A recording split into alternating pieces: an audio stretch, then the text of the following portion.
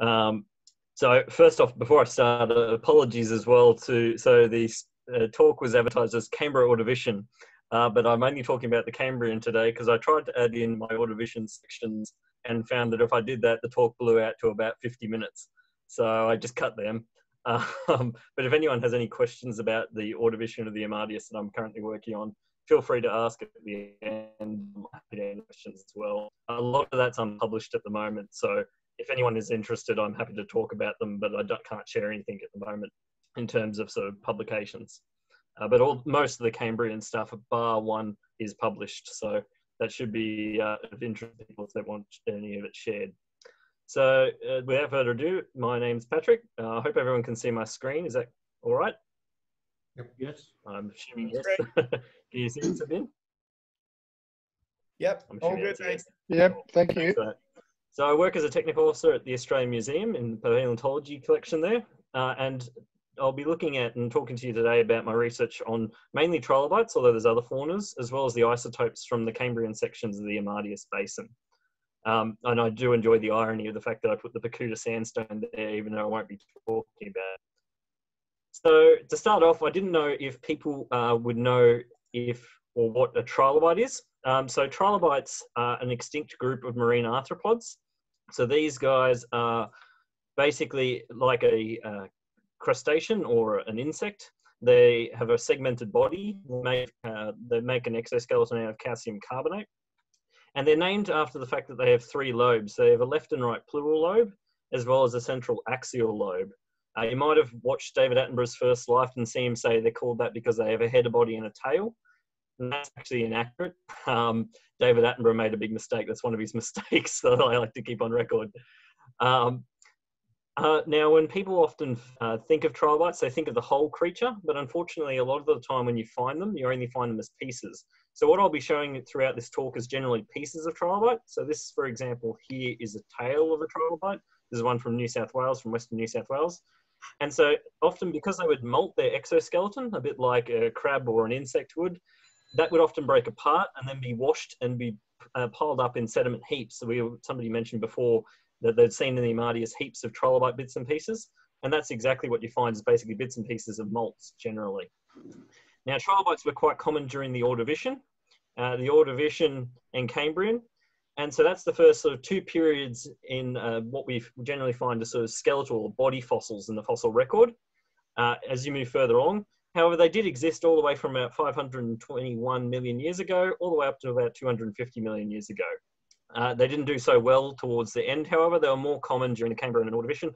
So here we have, for example, a number of families that appeared. And as you can see, they're quite abundant in terms of the number of family diversity early on. And so that makes them incredibly useful tools. So they're incredibly useful as, let's see if I can get my slide to change. Back. So they're incredibly useful in what's called biostratigraphy. So for those that aren't familiar with biostratigraphy, basically it's using fossils to see if you can correlate packages of rock. So in this case here, I'm using this as an example. You can see here we have sort of a set of outcrop, a set of mountains. We've collected a sample from somewhere, and that sample we found a trilobite in. Now that trilobite here, you can see is similar to some of the trilobites from other described sections that people have reported before. And so we can start to go along and make comparisons with these, and sometimes we can even make a large sort of composite column. So this is a composite of the geology of this sort of area, hypothetical area down here. And we'll notice that sample A, B, and C are next to sort of an old volcano. And that's given us these nice layers here that we can volcanically date using isotopes. And these radioactive isotopes give us some nice ages. And we'll notice that our fossil here, although our beds that we're sampling don't have any radioactive minerals in them to date, we do have a fossil that is bracketed by 2 over here. And so if we look at our ranges of our species, it falls within this range here, which is only between 410 and 411 million years old. And so whoop-de-doo, we can actually date these rocks here without having any volcanic minerals in them by just using the fossils. And so using fossils alone, you can date sets of rocks. And so this is what I was attempting to do. I've flagged our upper part of our section here in our sample. At the top there, you can see that there's no fossils in it. And so we had to use also other means as well. And this is where carbon isotopes come in handy. So carbon isotopes, these are stable carbon isotopes I'll be talking about tonight. So these aren't radioactive isotopes. You can't date them like you would radioactive uranium or anything like that. You use stable carbon isotopes. And in nature, there's two general forms. There's carbon-12 and carbon-13. That means they have the atomic mass of 13 and 12. And the more normal form we're thinking of generally when we look at the periodic table is carbon-12, but of course it does occur as carbon-13 as well in nature. And when we talk about this generally, we talk about it generally as what we call delta-13 or delta carbon-13, which is just the change in the amount of the ratio between carbon-13 to carbon-12. And so if you have a positive one, you have more carbon-13. If you have a negative one, you have more carbon-12. And if you have a neutral one, you have a normal or sort of a standard, basically.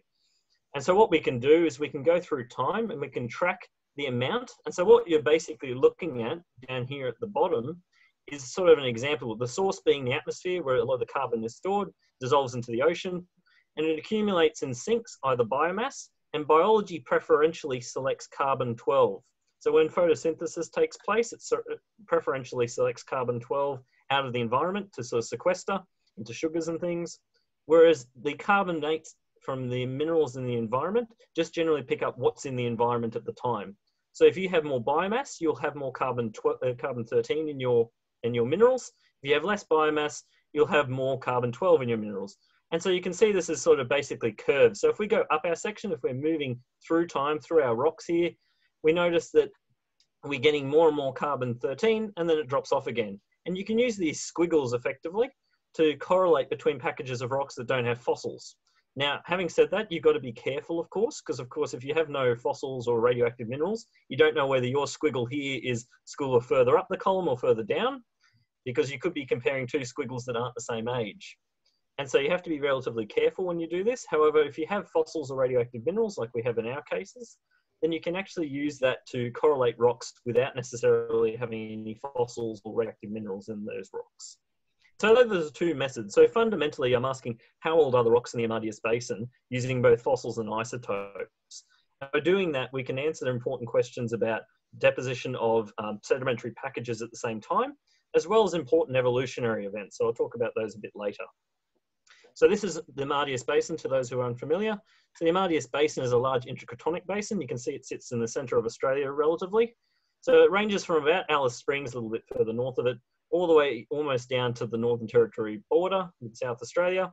And in the west, it ranges just over the Western Australian border.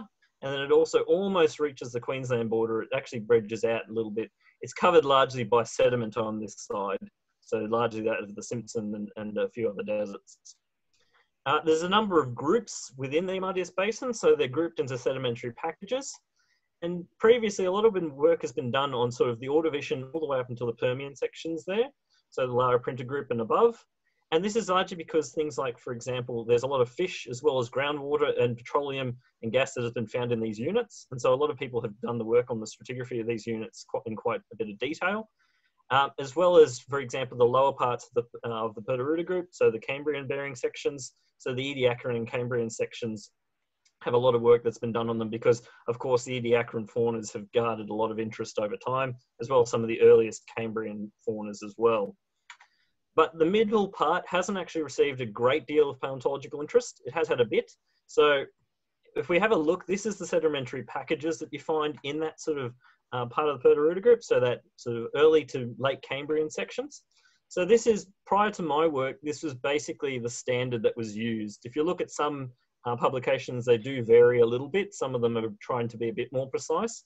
But because the paleontological work wasn't there, or it was based purely on field observations, there wasn't really any definitive assessment of what the ages of some of these rocks were. And the correlations between some of them was purely based on lithostratigraphy, so how the rocks are arranged. And so what you're looking at here is basically how the rocks were sort of laid out. You can see up in the northeastern portion of the basin, you can see that there's a lot of carbonates, and that's where generally a lot of fossils occur. And as you move towards the southwest here on your left, you'll see that there's less and less. It becomes sandier, and there's actually less fossils that go towards the southwest as well. So I'll generally be talking about the northeast, but I can talk a little bit about the west if people are interested at the end. You'll also see these funny symbols. These funny symbols indicate where gas or oil shows are occurring. And so as you can see, there has been a number of gas and oil shows within the Amadeus Basin, which is of interest to people obviously hunting for hydrocarbons.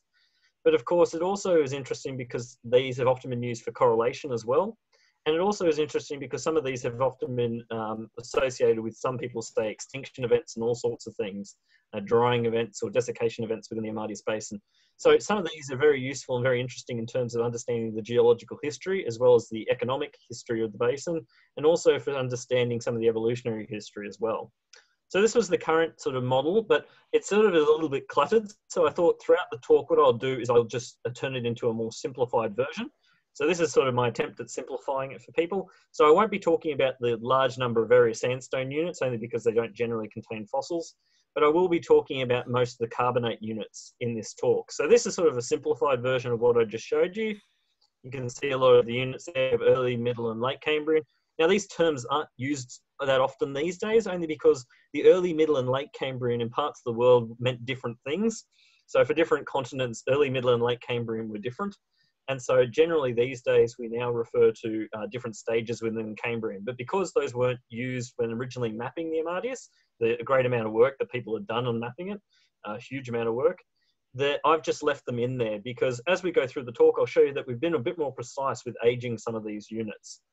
Now, previous to my paleontological investigations, this was all that was known from these units. So what you're looking at here, these 8 species, so 6 trilobites and 2 rostroconchs, which are sort of little mollusky bivalve-like things, they were all that was known from the basin. And so, I can tell you that that is a poor representation of the fossils in the basin from these units that you're looking at. So before that, there wasn't actually a great deal done on these units. And that's because largely they were ignored, having not those early fish or oil or gas mining into those units before. So we started off by looking at the Tempe Formation. So they started off doing, as part of my PhD, looking at the Tempe Formation. We started with the Tempe Formation. It was relatively easy to section for us. And that's because being in New South Wales at Macquarie University, it was easy for us to drive down to Geoscience Australia rather than to the Amadeus Basin. The reason we went to Geoscience Australia is that the Tempe Formation, for those who've seen it in outcrop, is actually quite poor. You don't generally see it in the rocks out there because it's often weathered away. It's often full of sort of a sandstone that it crumbles quite easily, and the limestone units often weather and get covered by sediment, so often river channels and things like this. So we went down to Geoscience Australia and had a look at the Tempe the Hermannsburg 41 core with the Tempe Formation, as well as some of the overlying units as well.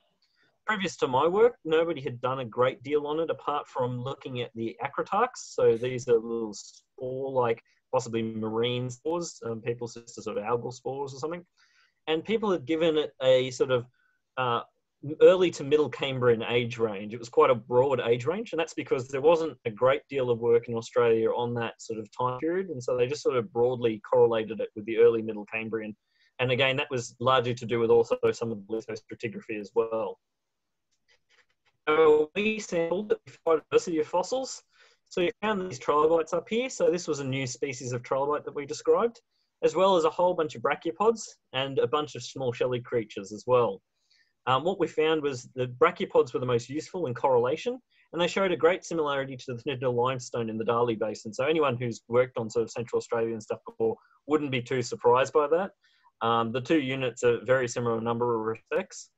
And it's not too surprising as well, because previously people had suggested this early middle Cambrian age, and that's what the Tyndall limestone is sort of suggested at as well. Outside the Northern Territory, it showed the greatest similarity to some of the upper units of the Arawi Basin in Australia, as well as some of the material that's been found in Antarctica. Now, one of the things that we did find was the fauna only indicates what's called an Audian age. So for those who aren't aware sort of the subdivisions of the Australian Cambrian timescale, that's basically what used to be sort of thought of as the top of the early Cambrian. There was no middle Cambrian faunas at all. There was no indication that it was from the middle Cambrian. It seems to correlate well with some of the stuff, for example, in the Ord Basin with what's called the Zistrodura and the Greener Redlickia foresti zone. And so we can definitively say it's late early Cambrian in age. And so if we go back to our diagram, we can modify it a little bit. So I've modified the simplified diagram here with those units of rock. And now we can give it an Audian age. We don't just have to say early Cambrian, we can say Audian. And we can put an age there because it's about 508 million was, so it's upper Audian in age. We can also say that there's very little in the various sandstone units that lie above it as well, because I sectioned a lot of those and looked for fossils in them and found absolutely nothing. So there's very little above the Tempe Formation. And so what this led us to think is, well, if the Tempe Formation is purely Audian in age, what about the Giles Creek Dolostone? Because of course the Creek Dolostone you'll see in the east is often thought to correlate with it. A lot of people have often suggested that the two units are basically just lateral equivalents of each other. So one is just basically the deeper water environment of the other. So the Giles Creek Dolostone being in theory deeper to the Tempe Formation. So we decided to section that as well and have a look and see what we could find. Historically, the Giles Creek Dolostone has been a bit of a muddle. A lot of people have suggested a whole bunch of different ages for it. When it was sort of initially sectioned paleontologically, it was collected from 4 different localities by from GSA was the BMR. And when he collected material, he collected it from a whole bunch of diverse areas. And when he took samples, he only collected really one from the type section. So where the Giles Creek Dolostone was described from. So where the sedimentary package has actually got its defining units. And so what we can see here is there's a mix of fauna. So for example, we can see Redlickia and Oranaspis, and both of those are known only from the early Cambrian. But however, we also see things like Napier, and Napier is known from generally the Templetonian and above. So it's generally known from the Middle Cambrian. And so this is a bit confusing. So this led people, for example, the late great John Shergold, to comment in his 1986 publication on the Amardius that the Giles Creek Dolostone may actually be slightly younger than what people think it is. He thought it was Middle Cambrian. However, Erpek, when he initially described the Audian stage, he actually described the stage, this Audian stage that we now use. He actually used 2 sections in the Giles Creek Dolostone as examples of the Audian in Australia. So it's a bit muddled exactly where it sits in the timeline. And of course, the history of the Audian and Templetonia are a bit muddled as well. So we decided to section it. We went to the Ross River Gorge, and that's because we can get a good outcrop exposure there. That's the defining section as well. It's the type section for the Giles Creek Dolostone. And it also means that we don't have to look at any drill cores. And drill cores are difficult for fossils because you only find little bits and pieces in a small core. Whereas if you're out in the field, you've got a whole heap of rock to look at, basically. So here we are in the Ross River Gorge, and you can see here that it's a nice syncline. So you can see all the strata sticking up at about 45 degrees. And you can see the units just sitting one on top of the other. There's the Todd River Dolostone, and there's the Giles Creek Dolostone in the background. And here we are standing on just a hillside continuation of that. And here's some evidence that I was there, although you can't really see it. There's me sitting down there with John Patterson sampling fossils along the Giles Creek Dolostone. And these were collected in 2 field seasons. We did 2010 and 2014. 2010 was John Patterson and Glenn Brock and a few others. And I myself was in 2014. So what did we find? Well, first I'll tell you about some of the interesting stuff. So we dissolved some of the limestone in acid and we found these phosphatic fossils. These are brodorids. Brodorids are a bit like ostracods. They're sort of crustacean-like animals. People sort of suggest that they're close relatives of crustaceans. And what you're looking at is basically the bivalved carapace, or sort of the shell of these animals. And so we described 4 new species, and this was the first time that brodorids were actually recorded in the Amardius Basin outside of field observations that they're potentially there. These brodorids had close affinities with those found in the Georgina Basin, so the neighbouring basin to the north and a little bit to the east. And they suggested that it was a Templetonian age, so sort of Middle Cambrian. Unusual, again, that's what John Shergold had suggested for the Giles Creek Dolostone. And there was no indication of an early Cambrian age in these brodorids. The trilobites showed the same, so these are some of the trilobites we found. It was a diverse fauna that contained at least 12 different taxa. Some were previously described, although we also found 4 new species as well. And this also suggested a Templetonian age. So none of these taxa had early Cambrian ignologies. All of them were sort of traditional Australian Middle Cambrian trilobites.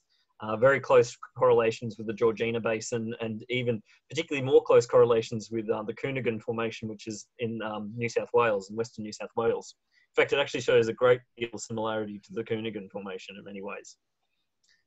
And 2 taxa in particular were diagnostic. So we had here Zystogera flivera and Vagila cunda, and both of those we could correlate with the Pentagnostis pancurensis and Pentagnostis anabarensis zones of the neighbouring Georgina Basin. And that gave us an early Templetonian age. So this is clearly Middle Cambrian. and all the fauna is clearly Middle Cambrian in age. There's no indication of early Cambrian faunas in the Giles Creek Dolostone. So this suggested that the Giles Creek Dolostone was Middle Cambrian, definitively Middle Cambrian. And so that meant it's not correlatable to the Tempe Formation. It is not laterally equivalent, which is a bit new. People hadn't actually suspected that before. And so what we're looking at here, modified a little bit again, so we can say the Giles Creek Dolostone in area is now Templetonian in age, so we can chuck in a 504.5 million year old age limit on that. And so as we move along, we can also see that the species like Oranaspis and Reliquia that had been described from it before, because you might go, well, those suggest early Cambrian ages, surely. Because they're not found in the type section, and we didn't find any evidence of early Cambrian taxa in the type section, it's likely that they're actually from another unit. So something like the Hugh River Shale, which often gets confused with things like the Giles Creek Dolostone, particularly as you move further west, and things like the Giles Creek Dolostone become much more shaly and much more clastic. So much more sediments derived from the land surface rather than carbonates. And so we started going, rightio, well, if we can't really sample the Hugh River Shale because it's also quite difficult to access, some of it's sort of in areas that are quite inhospitable and quite remote, we decided to sample the Shannon Formation because the type section of it is also in the Ross River Gorge. So we had a look at where people had actually described fossils from the Shannon Formation. And this is sort of, I've done this in a bit retrospect. When we actually were sampling this, and if you look at maps, this is actually mapped as the Goiter Formation. But looking at the lithology, it looks like it's actually part of the Shannon Formation. So previously, Erpek, when he had gone through and done a lot of the amazing paleontology sort of initial bits and pieces that he did in the basin, as well as some of the work that the survey had done, he noted that there was a bunch of fossils at one of the bends in the river. So we had a look at this bend, and you can see here that he's listed a series of taxa, but none of these he figured or described. He just lists that they're there. He says that they exist, but nothing more. He actually says that there's 2 crustaceans as well, which turned out to be those rostraconchs. He misidentified them as crustaceans. And these 2 rostraconchs, as you can see, are pretty poorly preserved, and they're not in the best condition, and they're also not very diagnostic as well. So what we did was we went back there to sample for trilobites. And so here you can see this is a picture from the ground. So here I am standing on top of the low rise, which is where the arrow is. The rise is actually buried in the photograph behind all those trees. But you can see the overlying unit sitting behind it there. And so when we sampled it for trilobites, we found a huge number of trilobites. So we found 22 species. So these are some of the species that we found, and we found 3 new ones. And a lot of connections with South China. So there's a lot of species that have commonalities with South China, and there's a lot of commonality with the O'Hara Shale and the Georgina Basin. This correlation allows us to suggest particularly the presence of agnostids. So these 2 species of agnostid, these are close cousins of trilobites. They're not trilobites themselves, or people often place them as close cousins of trilobites or other crustacean-like things. And these suggested strongly that these came from the upper part of the Middle Cambrian. So we go from the Giles Creek Dolostone at the base of the Middle Cambrian, all the way to the top of it, at the top of the Shannon Formation. And what we have is the Glyptognostus stolodotus zone, which is known again from the Georgina Basin, the nearby basin. And that gives us an age of about 497.5 to 497 million years old. We can be that precise within that 500,000 year range. We also found some other shelly faunas as well, these gastropods and brachiopods, as well as a new rostraconch species. And some of those actually range into the lower parts of the lower Goiter Formation as well. Now, interesting, into the lower Goiter Formation, even though the 2 units seem to be conformable. And what we get is this sort of extinction interval here, where all the trilobites disappear. And that's curious because in the Mindy Allen at the top of the Glyptognostus stolodotus zone, there is an extinction event that is globally known. And so people have suggested that this may actually be this global extinction event we're seeing here. We're seeing this disappearance of trilobites, which suggests that the lower Goiter Formation actually moves into the late Cambrian, which would be what the initial mappers had suggested too. So we went back and sampled it for isotopes, because of course, if we didn't have many diagnostic fossils, we could use isotopes. So we sampled it for isotopes. And just to give you an example of why there might not be fossils, you can see up the top here, a whole bunch of pebbly conglomerates. This is a flat conglomerate. And you almost never find fossils in these sorts of deposits. So it was no wonder that we weren't finding any fossils, and it was very shallow water deposits. And so using those isotopes, we're able to correlate those with others around the basin. So this is work I did with a colleague in Western Australia, and she sampled a whole bunch of cores and included our samples there on the right in the GOI section there. And what you can see is we could trace the extinction event all the way across the basin, from the eastern part all the way over at least the NSW coordinates to Tempe. And what we also saw was we could see the carbon isotope showed a clear positive isotopic trend all the way across the basin. And this suggested that this was the SPICE event. So globally, there's an event known after this extinction interval called SPICE, which is the Steptonian positive isotope excursion. That's a fancy name for basically just saying this positive peak. And it's known from the US, so hence its name, Steptonian. But it's been identified globally. So in the UK and in China, for example, as well as in the neighboring Georgina Basin.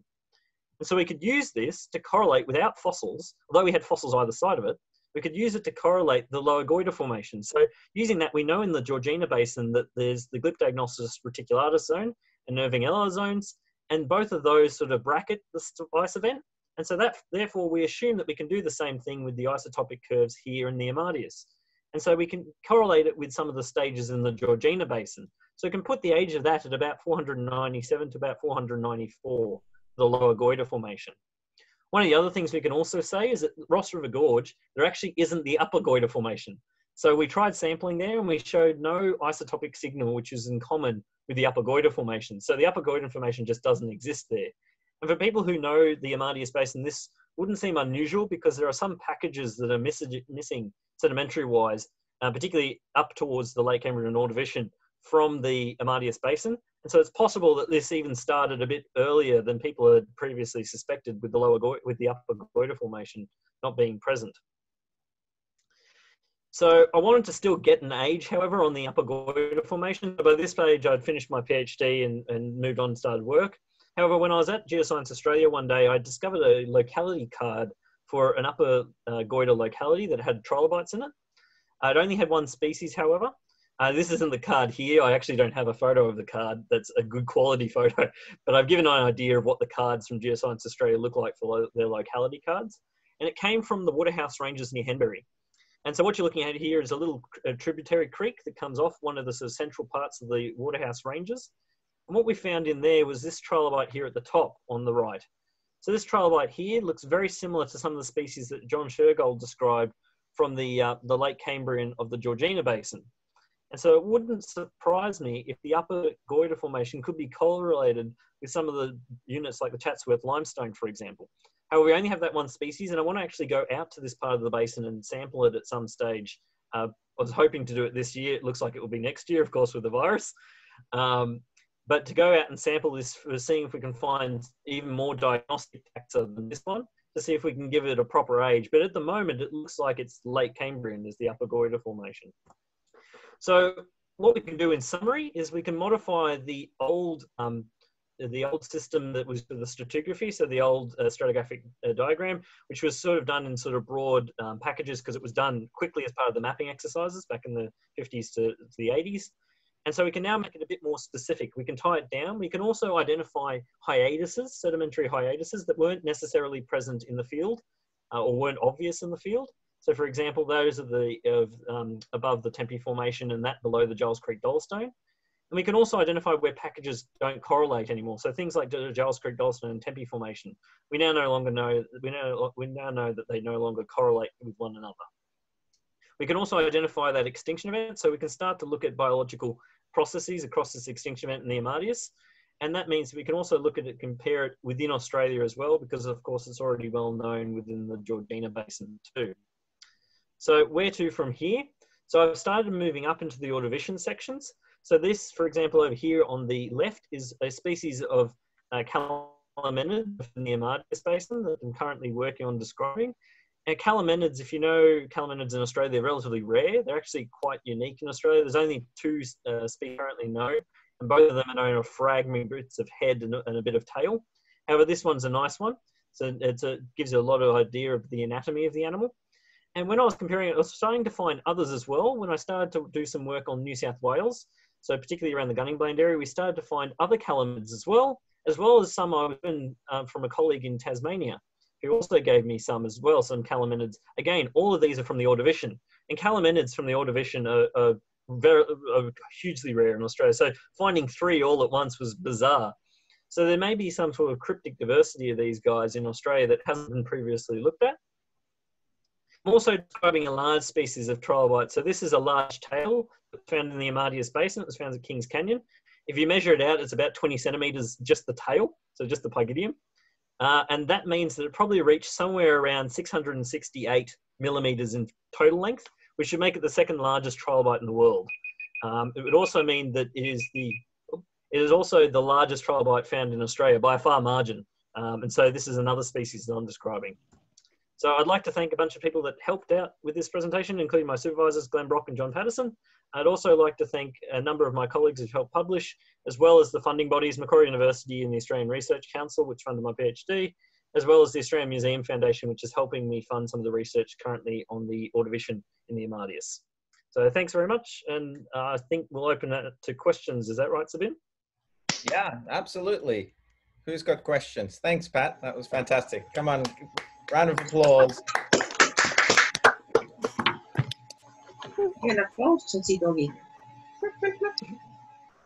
Okay, any questions? Yes, I've got one. Thanks, Patrick. That's all right. Okay, I've spent a bit of time in the Amadeus way back. Yes, I imagine one thing that always intrigued me was in the Goiter Formation, there was a pretty distinct manganiferous horizon. Is that anywhere near the Spice in your estimate? When I was out in the Amadeus, I didn't really notice any manganese deposits, but then a lot of them were overgrown. So a lot of the sections we had to actually dig out the limestones and shales. So it was hard to actually get outcrop that was good enough to actually see any sort of good examples of. We had to section a lot of it. So if you look at the lithostratigraphic column that I did as part of the trilobite paper, which again is, it actually falls the Goiter Formation, we later correlated it with the Shannon, but and the upper parts of the Goiter. You'll see that the upper parts in particular, we couldn't see a great deal of. So a lot of the time we had to assume it was sandy dolostone. So I didn't see that manganiferous horizon. However, there was one horizon which was distinct at the top of what we would correlate with the lower Goiter Formation, where it contacts the Pacuda. And we could see that that contained a lot of manganese in it. Now, I don't know whether it's the same thing that you saw, possibly. The one you might have seen may have actually correlated with the Spice event, however. Yeah, the eastern end of the Waterhouse Range, when you're up there next year to chase up those trilobites, there is quite a bit in there. Most of the goiter appeared to be a very friable yellow sandstone with bits of manganiferous stuff all over the place. And also the cattle were using it as a salt lick. So there's a whole environmental story in there as well. Yeah, that's quite interesting. Yep. It's unusual. I didn't realize the cattle actually, they love the carbonates too. You often find them hanging around the carbonates. We'd often find them in the valleys chasing after the carbonates, I'd say, or the grass at least that grows on the carbonates. Okay, well, thanks. It was a great talk. Thank you.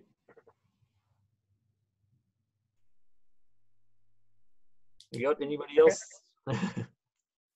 Thanks, John, for the question. Anybody else? Yeah, hey, it's Tara. Pat, how's it going? Well done. That was really lovely. Thanks, Tara. I was actually just wondering how you distinguish the different species. Is it based on morphology, or do you extract DNA as well from the trilobites? So it's purely based on morphology. There's no DNA left in these. In those? Yeah, so a lot of them are recrystallized. Yeah, okay. So they've even lost their original mineralogy in a lot of cases. And in fact, in some of the sandstones in particular, so some of the goiter, for example, and some of the Shannon trilobites are in sandstones, and it's even worse for the Ordovician. They're almost always sandstone casts. So it's purely based on the morphology. But there's still a lot of characters that you can pull out. Trilobites in particular are full of characters. Unlike some other groups that are quite difficult to discern characters, particularly when they're not well preserved, trilobites in particular are very good at discerning characters. Cool. And you get used to it. John used to tell me that he referred to as staring time, where you'd look at basically images after images. So all these books on this shelf here, for example, are all monographs full of trilobites all over the world. And so basically they're just a large category, and you end up doing image recognition for a lot of this. Cool, thank you. Could I ask a follow-up one, Patrick? Sure. Yeah, the one thing that I remember somebody way back was describing the Todd River with reef or bioherm structures. Are you aware that there is a seismic line that was taken back in 1981 that actually shows what appears to be a pinnacle reef at the Giles Creek level that might have some interest? Yeah, And that's interesting. No, I hadn't seen that. and we also cut a core in Wallaby number 1 in what we thought was the Giles Creek, which I think Mike Owen might have actually looked at for Cambrian microfossils. There might be a report of that floating around somewhere too. Yeah, it would be interesting. I tried to get a lot of the older cores as well. The trouble was when I turned up to the survey and asked them, sometimes they would say they didn't know where they were.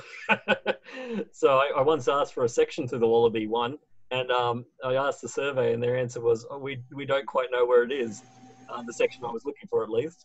So it became a bit difficult to track these things down. Yeah. Well, I've got pieces of cores over here that I'd love to give to somebody because I'm downsizing at the moment. Oh, if there's any through the Cambrian sections, I'd love to have a look at them. They're very interesting. I'd be very curious if they've got any of that reefal material in it, because the archaeocyathid should be extinct by, of course, the Middle Cambrian. So you wouldn't expect to find them, but I suspect that there's a few more units that are misidentified in Martius, because a lot of the time you're dealing with carbonates, and so it's no wonder the poor old mappers who had to go around and map it made quite a number of, I think, just sort of that they over-correlated rather than under-correlated, because they were just dealing with sedimentary units of basically carbonate and sandstone that had nothing else in them that they could correlate with. True. Okay. Thanks. There was a question here in the chat from Amber that she thought the Wallaby one was missing. Yes, well, that would go with what I said. Because when I tried to find it, I couldn't find the Wallaby one core either. Well, that's very interesting, because it was quite a long core, probably better than 9 meters. I don't have any bits of that at all, not even little rock chips out of it.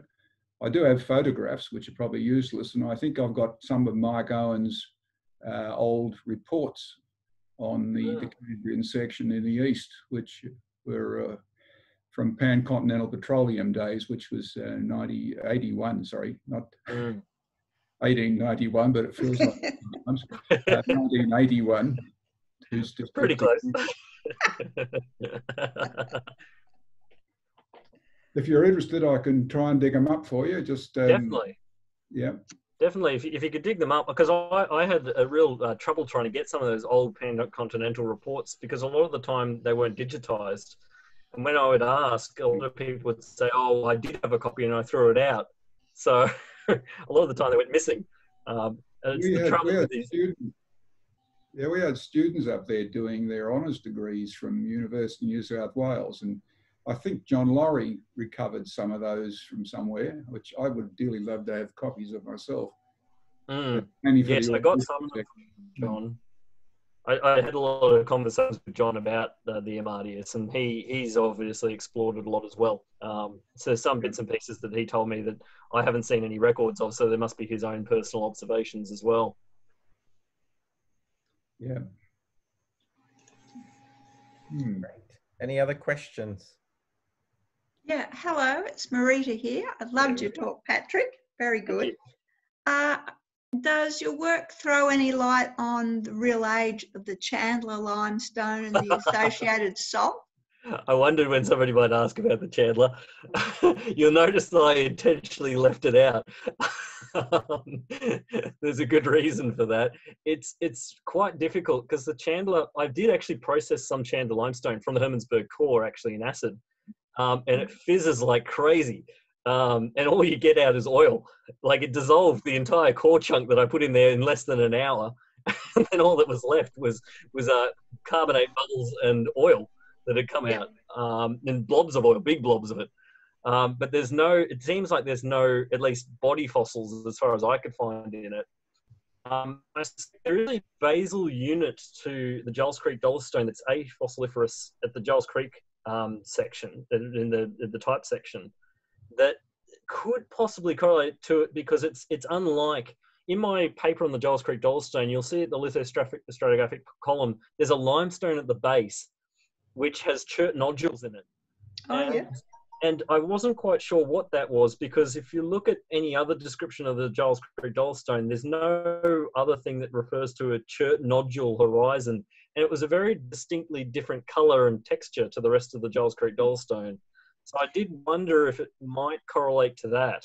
The trouble is, of course, it's difficult without fossils in it. If there were any fossils in it, it might be easier to sort of say, but I just assumed it was part of the Giles Creek dolostone.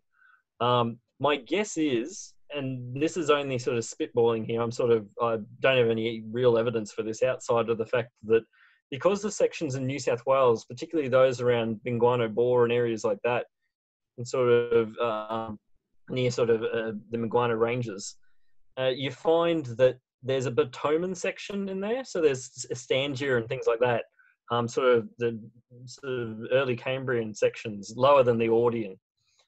It possibly might correlate to that.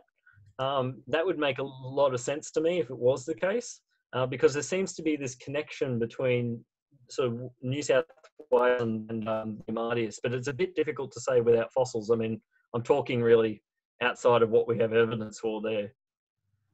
Right, thank you. Yeah, so is there a eustatic fall in sea level at that time? Can you comment on that?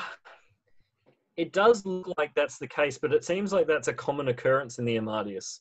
So the Amardius sections look like, when you look at the carbonates, there's a lot of horizons where, particularly with the stromatolites, you'll get, when the Shannon, for example, there's no body fossils throughout 90% of the Shannon. It's only in the last top bit of it that you get any fossils in it. And the large chunk of the Shannon, it looks like it's been eroded quite deeply in places, because some of the stromatolites have erosional horizons that run through them. So you can see stromatolitic sort of sides where it would have originally formed a little dome, and there's a cut through it, and then there's a stromatolite that's grown on top of it, and the same thing repeats and repeats and repeats. And so I suspect that there's quite a lot of desiccation that's gone on in the Amardius, that really the only times we have preservation are when the sea level was highest. Whether that was from eustatic falls or whether that was from sort of global sea level rise is a bit hard to say. Yes, and some of the halite casts, I'm assuming, are showing there as well. They're very, very common. Dark siltstone, but I'm cheating. But yes. Yeah, thanks. There's still lots to understand in the Amardius. Yes, the Stoke siltstone is a perfect example. Oh, yes, there's a nice example. It's traces. That's possibly the Bakuta, but it might be older. Okay, could be. If it's got trace fossils, it's probably Bakuta. You start to get a lot of them in the Bakuta, although there's some in the Arumba as well, but you don't get any trilobitic ones. Well, if anybody knows where A85-401 is, I'd love to know. Is it AS or just A? A85, 1985, collected number 401. It might be one of the students from University of New South Wales, but which one? AS, it would be the Alice Springs sheet, and you could work that out pretty quickly. No, not if it's one of the student ones. It just meant a martyr. Not if it's a student specimen. If it's a GA specimen with AS on it, you could work it out. That would be a special and exciting Easter egg hunt variation. Okay, well, I think we'll leave the questions here. We'll I'll ask one general question, then we can just have some general discussions. Pat, I'm very excited to hear about the renovations of the Australian Museum. Can you give us an update? Sure. So the Australian Museum's currently going through renovations of the interior. So currently, what I'm allowed to say to the public is what's been released to the public. So we're currently building a new exhibition space, as well as we're renovating what's called the Grey Hall. So it's the hall as you enter through, you go past the skeleton gallery. A lot of those people who haven't come in for a while may actually think I'm talking about the front entrance, which is the old entrance. You used to go into a large hall, which you have the temporary exhibition space, and it used to have the gift shop in about the 2010s. That area is now being completely turned into a large hall, and that will host a temporary exhibition space, as well as a lower story, which is also now housing and also a large exhibition space, temporary exhibition space as well. So we're effectively doubling the size. There's also quite a bit of space that we're taking with new spaces for education. So we're also building a new education space, as well as potentially a couple of extra galleries. And the Mineral Gallery has been promised a new space as well. So we're also getting a Mineral Gallery. So the Chapman collection, at least part of it, will come back and be on display, as well as Ross is currently going through. So any of you who know Ross Pogson, the Minerals collection manager, he's currently designing a new Minerals Gallery for that as well. So that's the current status, and it's going ahead even despite the virus and the lockdown, and despite the museum, people from the museum working from home. The construction workers are there doing a lot of work, and so we're ending up having a larger exhibition spaces than we previously had.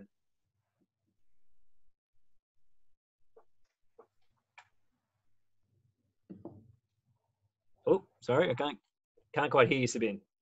Sorry, yes, I put my microphone on mute. Haha. I wanted to share my G-plate screen just in case anybody wanted to see where Australia was 500 million years ago. There we are, right? Have you got the Amadeus Basin right, though? Sorry? Have you got the Amadeus Basin right? Sometimes people put it a bit too far west, I find. Well, what I've got here is the best paleogeographic map you'll ever find, and this is Marita Bradshaw's map. So it has to be right. Peter Cook and Jenny Todderdell's map, that one. Of course, yeah. Huge team effort from GA. But I think it's kind of cool that you mentioned South China, the affinity to South China. You know, I know that there's kind of ongoing and continued questions about the affinities and where the blocks were tucked in. Do you have any thoughts on that? Well, it looks like from the faunas, at least, there's a strong connection to China and Antarctica. New Zealand's a bit weird. So I'm actually working on some New Zealand trilobites at the moment with Jim Jago and John Laurie. We were working with Roger Cooper. Of course, he sadly passed away recently. But Roger's worked in that area for a long time in New Zealand. And interestingly, the New Zealand fauna show sort of a weird connection to a lot of different places, including North America. And similarly, some of the brachiopods in Australia also show strange connections to North America. Now, there's discussion as to why exactly that is, whether the block was close or whether it was because people have the North American sections have documented brachiopods quite well. And so whether people are just lumping things into North American taxa is also a question there too. But at least with the trilobites, we see strong connections to South China and Antarctica. Particularly during the Middle Cambrian, and particularly the Upper Middle Cambrian, there's a lot of connections to China. In fact, it's almost, in some cases, the genera are all identical in some deposits. All you're just varying is the species. That's very interesting. John Patterson here comments that these paleogeographic maps are excellent, but it sounds like Marissa Betts is going to improve them. So we'll have to get Marissa to give a talk later in the year.